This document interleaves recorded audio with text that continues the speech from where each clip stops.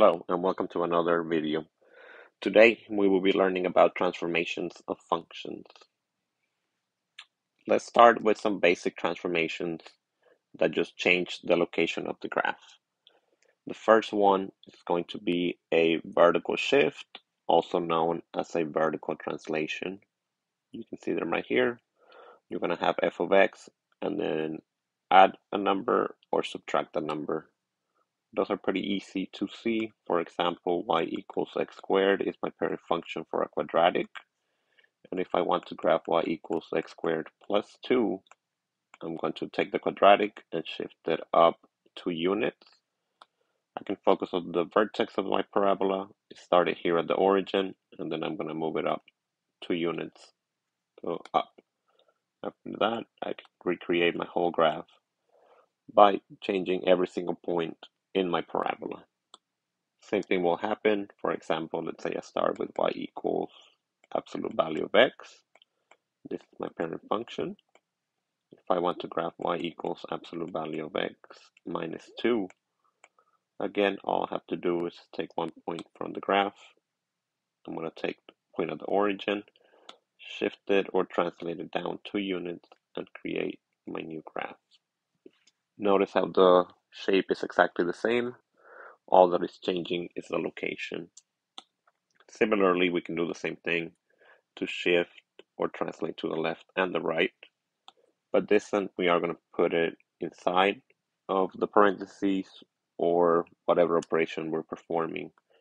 For example, y equals the square root of x versus y equals the square root of x plus 2.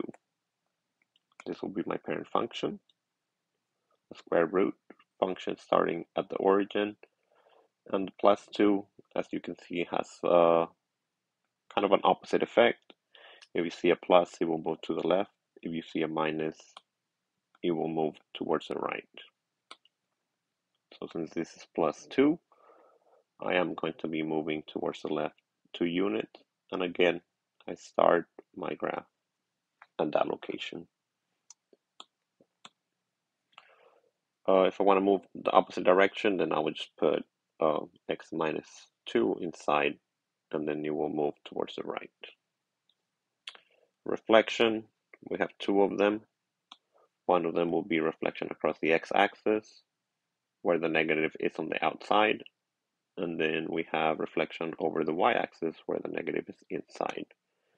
If you forget, you can use your calculator to figure out which one it is based on the square root function, because on this one you can actually see both. For example, y equals negative square root of x. The blue one will be my parent or original function. If I reflect across the x-axis, which is this line, it's going to take this graph and reflect it across, giving you this one right here that I'm highlighting for you.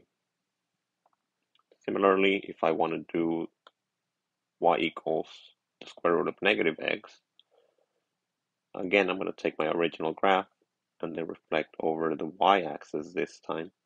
So instead of pointing towards the right, it's going to be pointing towards the left. So this is my new graph with just this reflection being applied. We also have the one that changes the size of the graph, which has to do with stretching a graph or compressing a graph. The first one is pretty easy to see. If you have an a or whatever number outside, it's going to vertically stretch it or vertically compress it depending on the value of a. So if a is greater than 1, then your function is going to be vertically stretched. If your a is less than 1, your function is going to be vertically compressed. I like to think of it as between 0 and 1, because remember the negative has to do with reflection.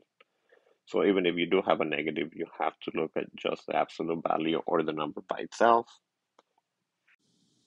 The second one is going to be a little bit more confusing because you are going to have to look at the number that was given to you to determine if it's a stretch or a compression. And then when you're listing the factor, you are going to have to use the reciprocal of that number. For example, y equals the square root of 1/2 x. First, we look at the 1/2. Since the 1/2 is less than 1, we're actually going to have a horizontal stretch. When we're looking at the horizontal stretch by the factor, you are going to take the 1/2 and then find the reciprocal of that number. In this case, the reciprocal 1/2, we are going to switch the numerator and the denominator because that's what the reciprocal is. So since my numerator was 1 and my denominator was 2, my numerator is going to become 2, my denominator is going to become 1. We simplify, we get the answer of 2. So when we are describing the transformation for this equation, we are going to say that we have a horizontal stretch by a factor of 2. It's kind of backwards of what you see, similar to what the left and the right does. If it's inside, again, we are not going to use this number as a factor. We are going to use its reciprocal. The same thing happens for the compression. So now let's pick an equation like y equals 2x quantity squared. Same thing, your number is 2. 2 is greater than 1, so we are going to have a graph that is horizontally compressed. To find the factor, we find the reciprocal of 2, which is the same as 2 over 1. Flip your numerator and denominator, make them change locations, and you get your factor to be 1/2. So again, when we're describing this transformation for this function, we are going to say that it was horizontally compressed by a factor of 1/2. Let's put this to practice and see how this is going to be used in class. The first thing that we're going to do is we're going to graph the following functions without the use of a calculator by using transformations. The first thing that I'm going to do is figure out what my parent function is. I do have an x inside the parentheses and I do have an squared outside. So my parent function is going to be y equals x squared, meaning it's a parabola. Again, the parent function starts right at the origin. After that, I'm going to make a quick list of the transformations that were applied to the parent function, and then I'm going to sketch the graph of that function that was given to me. I am going to be color coding. So the first transformation that I see listed, I see an x plus 1 quantity squared. Remember, the plus 1 inside the parentheses is going to be a translation that's going to move horizontally. So I'm going to say horizontal translation to the left by 1 unit. The second transformation is going to be given to you by this -3 outside. Again, since outside is going to move either up if it's positive or down if it's negative. So I'm going to say I have a vertical shift. Remember, the word shift and translation mean the same thing. But this time I'm going to be moving down 3 units. So when I sketch my graph, I take this point at the origin, and then I'm going to move to the left 1 unit. Now I'm here, and then I'm going to move 3 down. So my new vertex of my parabola will be at a -1, -3. So I'm going to start by drawing my vertex, and then I'm going to create a sketch of my parabola. If I want to find the domain very quickly, I see an arrow pointing to the left, so I know I'm going to start -infinity. I continue going all the way to positive infinity. So -infinity to positive infinity is my domain. For my range coming from the bottom, the first number that I hit is going to be -3.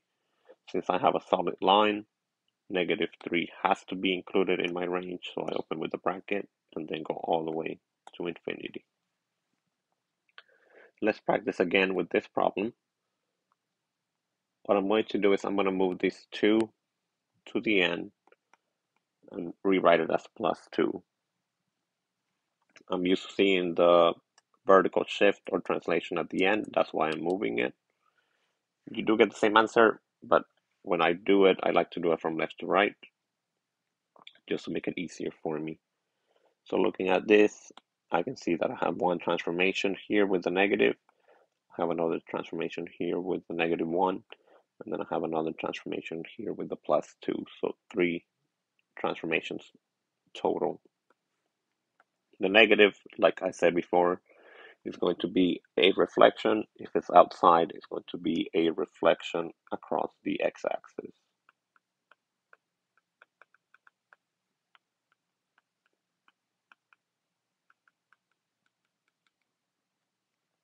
The next transformation that I see is the -1, which is going to be a horizontal translation to the right by 1 unit. The next transformation that I see is going to be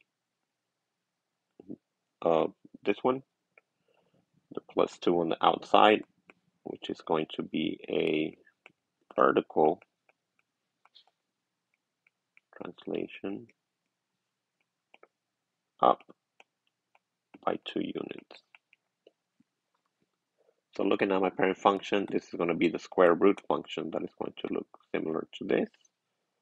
I'm going to apply the transformations in order as I listed them. So when I reflect across the x-axis, it's going to look like this red line, this red graph right here.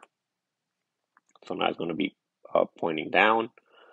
Now I'm going to move to the right 1 unit. So again, the parent function starts at the origin. So I'm going to go 1 unit to the right, and then I'm going to go 3 units up.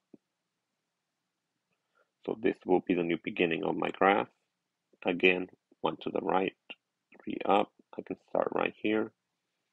And since I reflect it, now I'm going to go down and to the right, creating the graph of the equation that was given to me.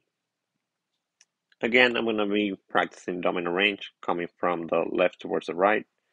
This is the first point that I hit, which is +1. Again, it is included because it's a solid dot as I drew my graph. And then it goes all the way to infinity because I do have a line that continues all the way to the right side. My range, I come from the bottom. You can see the arrow pointing down.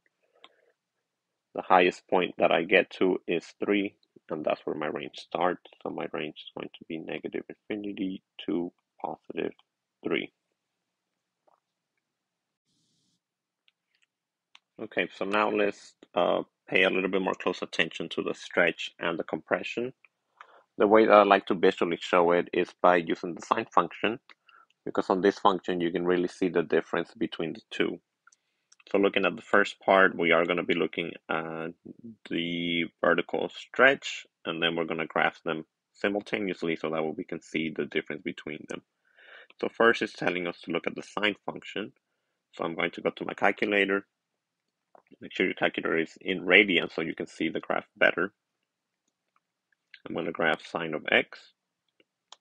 Press enter. As you can see the curves, right? It's going to go up. It's going to come back down. This is the original. First thing that I want you to see is going to be the vertical stretch. So in order for you to have a vertical stretch, remember you need to have a number bigger than 1 outside of your function. So what I'm going to do is I'm going to add a new function on the same grid so that way I can see and compare and see what happens to my graph. So again, 2 sine of x, enter. As you can see, your graph got expanded vertically or stretched out. I'm going to take a picture of this very quickly and go back to my presentation. presentation so that way I can talk and point stuff out for you. So just hold on.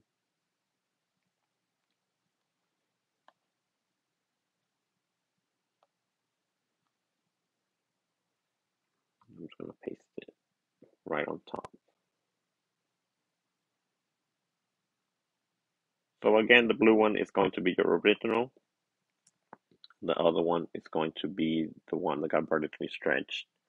As you can see, the highest value on the blue one throughout the whole graph is going to be +1.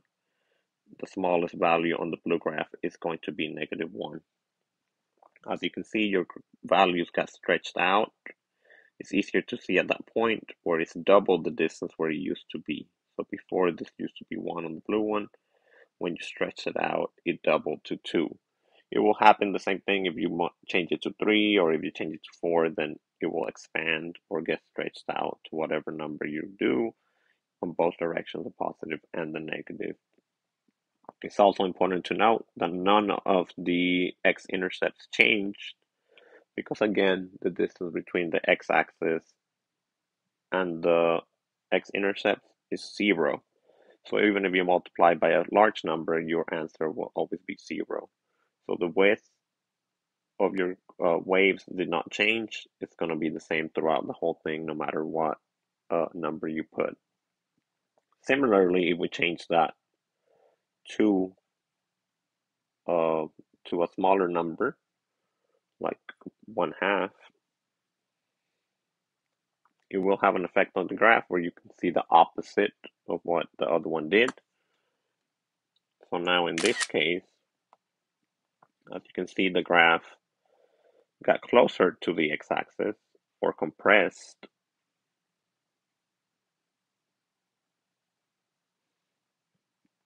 I'm going to just point out a few things on my document over here.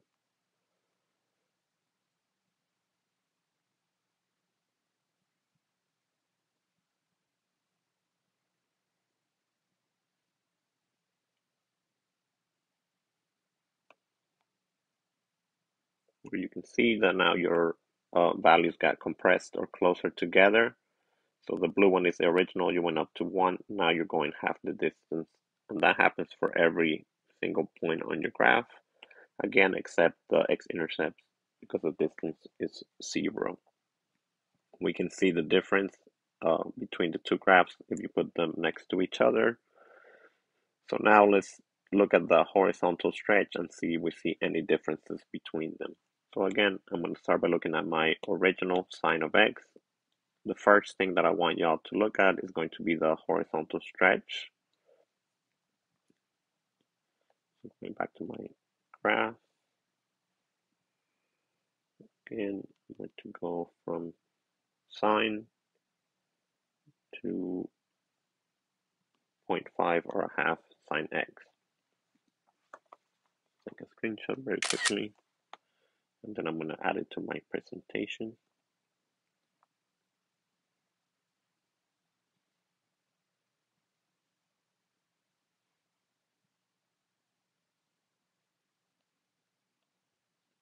So I can point out a few things and we can look at the difference between them.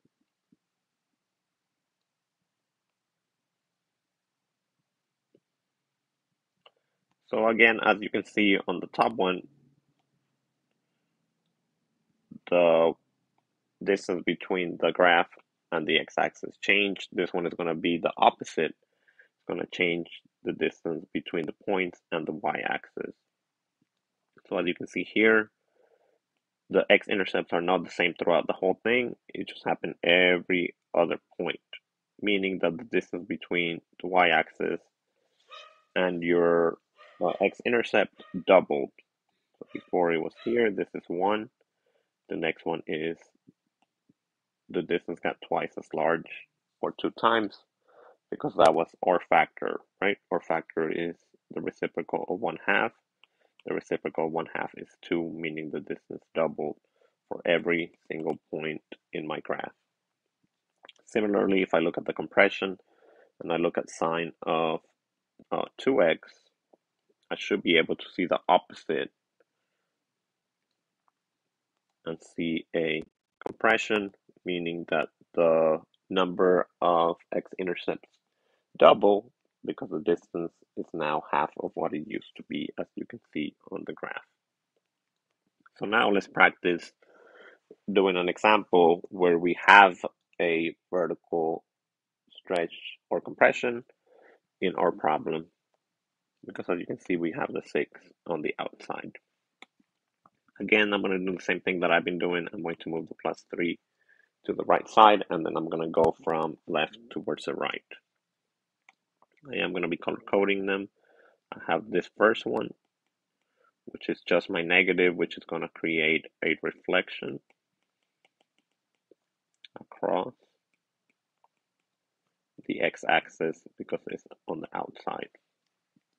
Next one is going to be this -2, which is going to be a horizontal. I'm going to use the word shift because I've been using translation. Again, they mean the same thing. I have a horizontal shift to the right by 2 units. Again, it's inside, so it's the opposite of the sign that we see. Next one and last one, I'm going to have a +3. So the +3 is going to be a vertical translation going up by 3 units. And I'm done listing the verbal descriptions for the transformations. Again, if you go in order from left to right, then you're going to get the right answer. So let's practice a little bit more and focus a little bit more on the horizontal stretch or translation. The first thing that I see on this one, I'm going to actually be rewriting it so I can get the right answer. Because if you see here, it has an 8, but actually my graph, when I look at it, is not going to be moving 8 units. This number right here in front is going to have an impact on how many units it moves. So I'm going to say g of x is equal to -3. That's fine. But when I do my square root inside, I'm going to put a -2 in the front, meaning I'm going to be factoring a -2 from everything. And I do this, I'm going to list my x first. So remember, when you factor out the greatest common factor, all you have to do is divide both numbers by the factor that you factor out to the front. So in this case, -2 divided by -2 is just going to give me an x. And then 8 divided by -2 is going to give me a -4 with a +6 on the outside. So I'm going to start listing my transformations in order, coming from left to right. The first negative is going to reflect across the x-axis.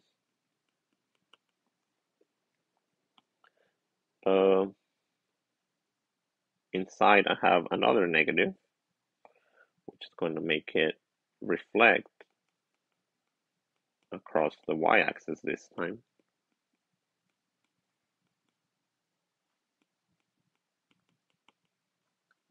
The 2, remember I'm looking at the reciprocal of 2, so it's 1/2. Going to be my factor, so it's going to be a horizontal compression.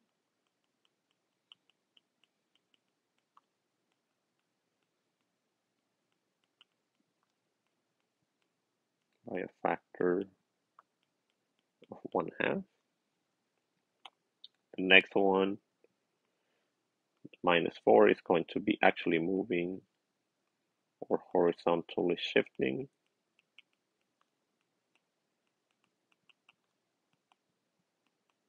to the right 4 units. And then the last one is going to be a vertical translation up by 6.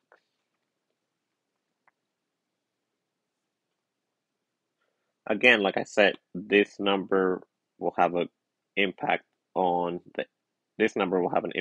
the 8, So if you were to graph it, you can actually see the graph that it only moved 4 units. You can do that on your own and look at the graph and see if the transformations that we listed match to what you have. We are going to be doing the same thing on the next problem right next to it. Again, I'm going to start by rewriting it. So k of x equals 1/2 log. Again, I'm going to write the 1/2 first, and then I'm going to do this dividing by the thing that I'm going to be factoring to the front. 1/2 divided by 1/2 will give me an x. When I do the 10, remember I'm dividing by a fraction. When I divide by a fraction, it's the same thing as multiplying by the reciprocal, so 10 times 2 will give me actually 20.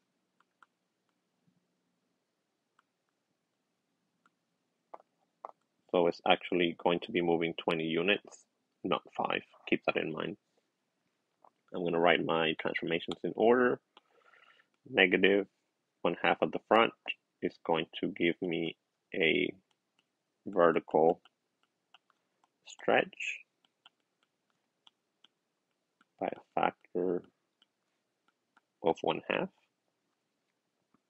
The next one is a 1/2 inside, so it's actually going to be a horizontal stretch by a factor of 2. And then the 20 is going to be moved to be a horizontal translation to the left, 20 units.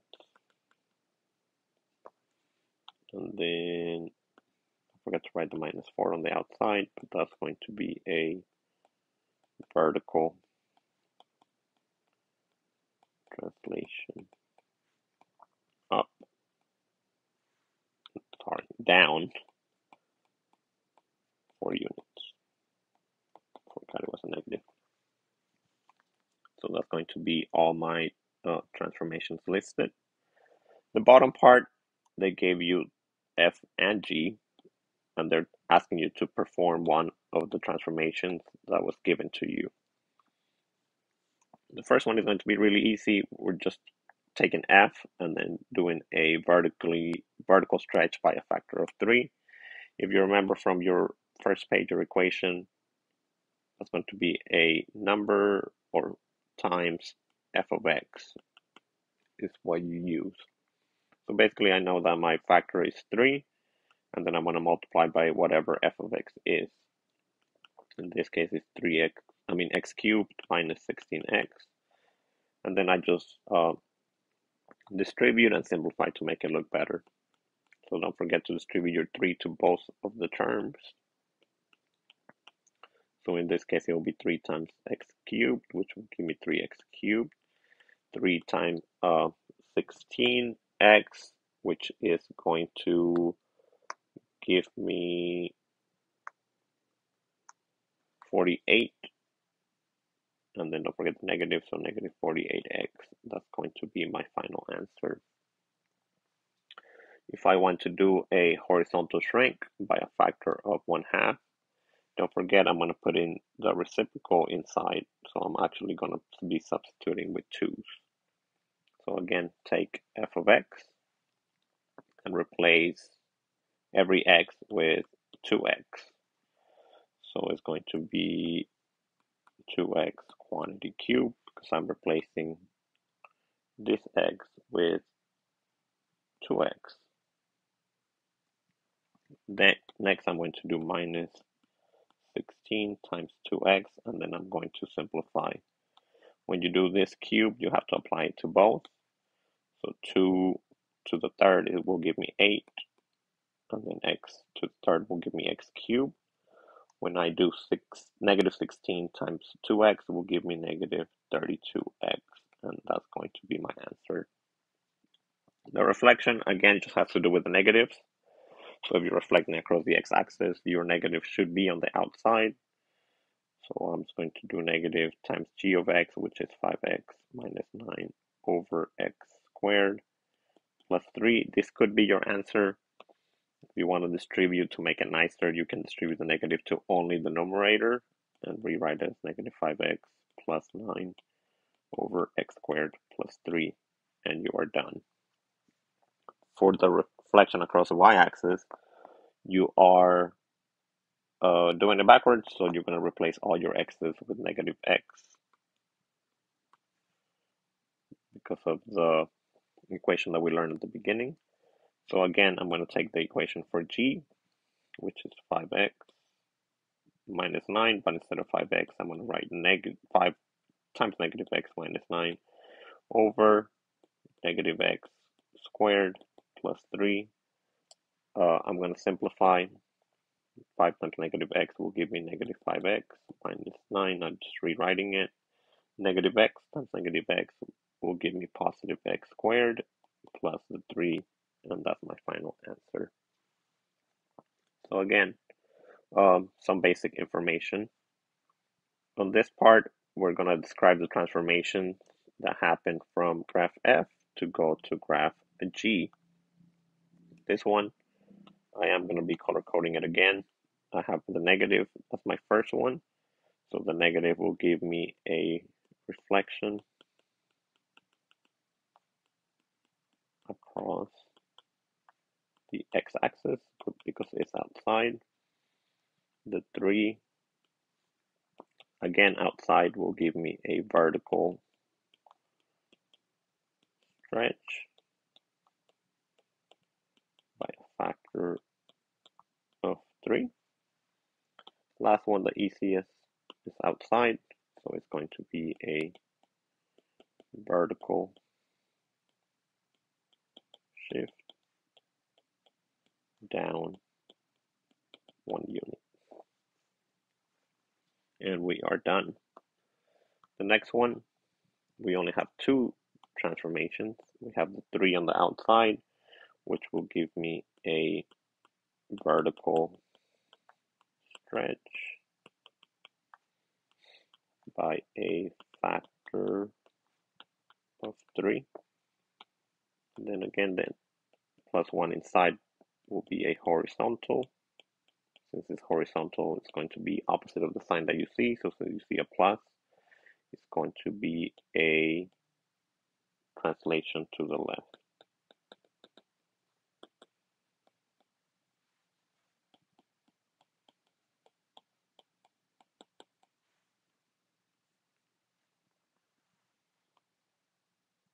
The last 2 questions, you're doing it backwards. They gave you an equation and they're asking you to apply the transformations that they gave you.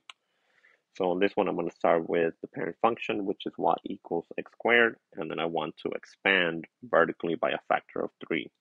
If it's vertically, I am going to put it on the outside. So my new equation will be y equals 3x squared. For the second one, I take the equation that I just got and then translate it down 3 units. So all I have to do is put a minus 3 on the outside, and I'm done.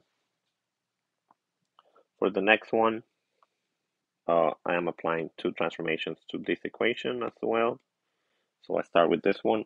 Again, I want to compress horizontally by a factor of 2. So when I write my equation, I am going to rewrite it as y equals 2x.